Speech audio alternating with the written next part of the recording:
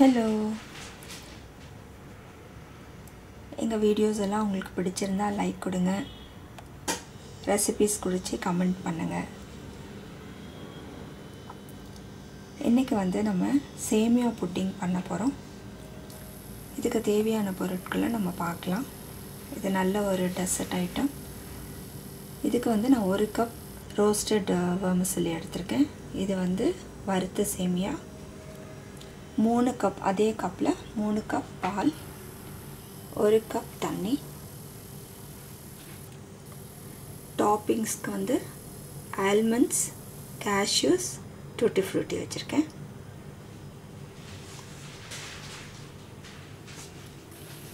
இதில் caramelised almonds கொஞ்சம் வச்சுருக்கேன். இதுவும் டாப்பிங்ஸ்க்கு தான். சர்க்கரை 3/4 கப் வேணும். இதில் 1/2 கப் பாலில் போடுறதுக்கு வச்சுருக்கேன். ஒரு 1/4 கப் அரைச்சி வச்சுருக்கேன் க்ரீமுக்காக. Essence, vanilla essence. இது விப்பிங் க்ரீம். இதில் இது 250 ml. நான் இதில் பாதி எடுத்துக்கிறேன். இப்போ எப்படி செய்கிறதுன்னு பார்க்கலாம். முதல்ல ஒரு பேனில் நம்ம சேமியா வேக வச்சுக்கலாம்.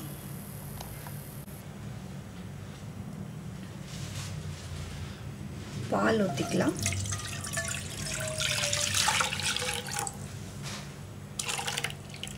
இதில் நான் தண்ணி ஊற்றலை.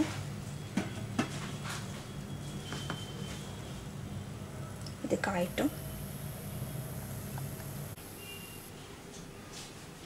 இப்போ முதல்ல இது விப்பிங் பிளேட் போட்டிருக்கேன் மிக்சியில். இப்போ நம்ம பாதி எடுத்துக்கலாம். விப்பிங் க்ரீம் பாதி எடுத்துக்கலாம். இப்போ இது நம்ம நல்லா பீட் பண்ணலாம். நல்லா விஸ்க் பண்ணிட்ட பின்னாடி அப்புறம் நம்ம எடுத்துட்டு பட்டரும் சர்க்கரையும் போடலாம்.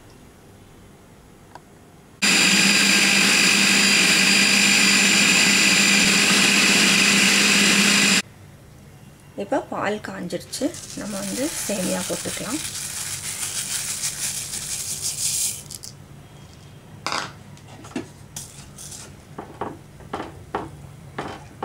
நல்லா கலக்கி விடுங்க.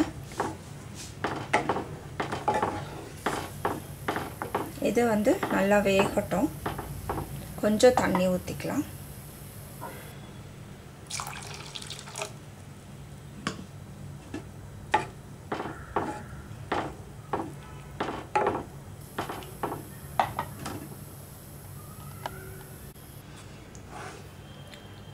இப்போ சேமியா நல்லா வெந்துடுச்சு.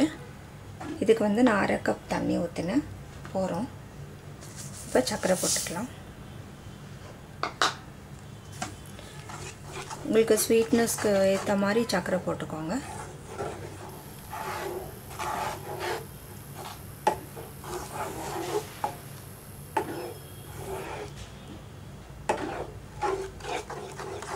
இது கொஞ்ச நேரம் கெட்டியாகட்டும். இப்போ க்ரீம் நல்லா பீட் பண்ணியாச்சு. இதில் நம்ம பட்டரும் சர்க்கரையும் சேர்த்துக்கலாம்.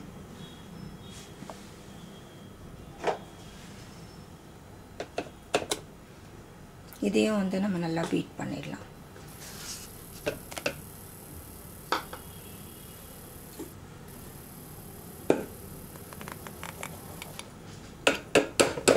இது நான் 1/4 கப் சர்க்கரை பொடி பண்ணி போடுறேன்.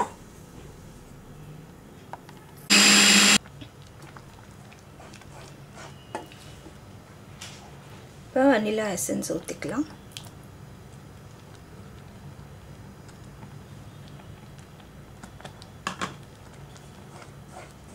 நல்லா கெட்டியாகுது பாருங்கள்.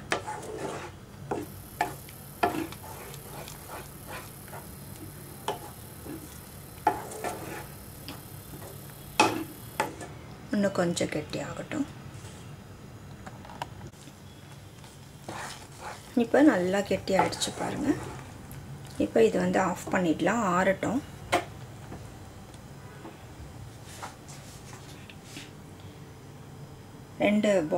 ஒரு பாக்ஸ் வந்து நான் க்ரீஸ் பண்ணி வச்சுருக்கேன். கீ போட்டு நெய் போட்டு க்ரீஸ் பண்ணி வச்சுருக்கேன். அதே போல் ரவுண்ட் பவுலும் வந்து க்ரீஸ் பண்ணி வச்சுருக்கேன். அது ஆறட்டும், ஊற்றிக்கலாம் அதில். இது ரெடி ஆகிடுச்சு. க்ரீம் ரெடி ஆகிடுச்சு. நமக்கு எடுத்து விடலாம். இப்போ சேமியா ஆறிடுச்சு. இது வந்து நம்ம கண்டெய்னரில் போட்டுக்கலாம். இதுக்கு மேலே கொஞ்சம் நட்ஸ் போட்டுக்கலாம். டூட்டி ஃப்ரூட்டி, ஆல்மண்ட்ஸ், கேஷ்யூஸ் எல்லாம் போட்டுக்கலாம்.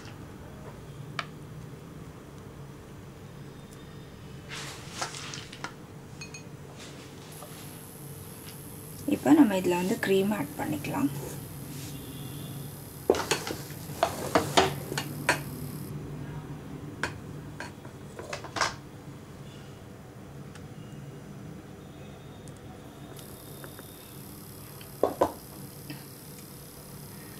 இது நம்ம பட்டரும் சர்க்கரையும் போட்டதுனால வந்து இப்படி இருக்குது. நல்லா டேஸ்ட்டாக இருக்கும். அதே மாதிரி அதுக்கும் போட்டுக்கலாம். இப்போ ரெண்டும் வந்து போட்டாச்சு. இப்போ வந்து இதுக்கு மேலே வந்து கேரமலைஸ்ட் ஆல்மண்ட்ஸ் வந்து கொஞ்சம் பவுடர் பண்ணியிருக்கேன். அது போட்டுக்கலாம். நான் நம்ம சர்க்கரை வந்து ரொம்ப போடல.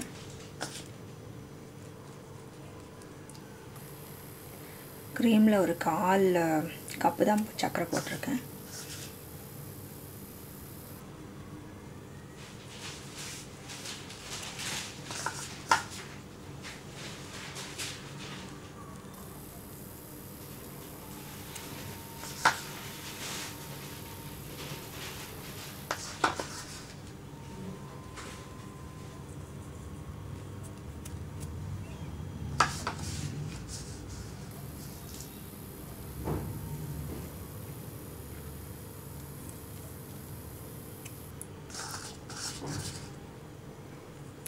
இப்போ நட்ஸும் வந்து கொஞ்சம் போட்டுக்கலாம்.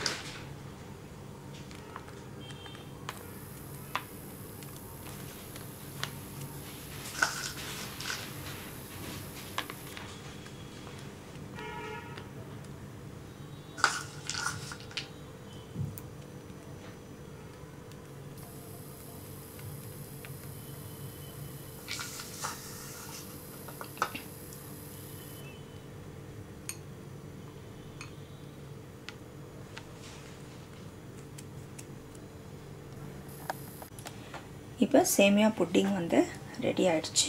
இதை வந்து நம்ம ஃப்ரீசரில் ஓவர் நைட் வச்சிடலாம். காலையில் எழுந்து பார்க்கலாம். நீங்கள் வந்து பகலில் வைக்கணுன்னா ஒரு 4 hours வச்சாங்கன்னா நல்லா செட் ஆகிடும். இப்போ வந்து நான் வந்து ஓவர் நைட் வச்சிட போகிறேன். வச்சுட்டு அப்புறம் பார்க்கலாம்.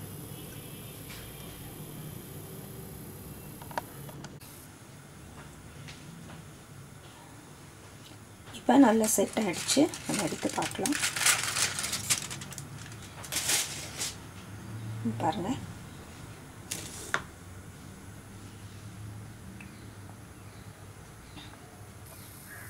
இது நைட்னால நான் ஓவர் நைட் வச்சேன். பட் 2 to 4 hours போதும் செட் ஆகிறதுக்கு. இப்போ நம்ம கட் பண்ணிடலாம்.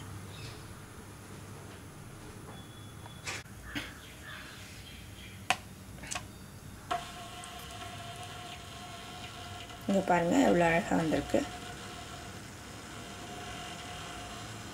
இல்லை ஐஸ்கிரீம் கேக் மாதிரி இருக்குது. நீங்களும் வந்து செஞ்சு பாருங்கள். ரொம்ப டேஸ்ட்டாக இருக்கும். ரொம்ப ஒரு சிம்பிள் ரெசிபி தான். உங்களுடைய கமெண்ட்ஸ் வந்து எங்களுக்கு போஸ்ட் பண்ணுங்கள். இது நம்ம க்ரீம் பட்டர்லாம் போட்டிருக்கிறதுனால ரொம்ப ரிச்சாக இருக்குது.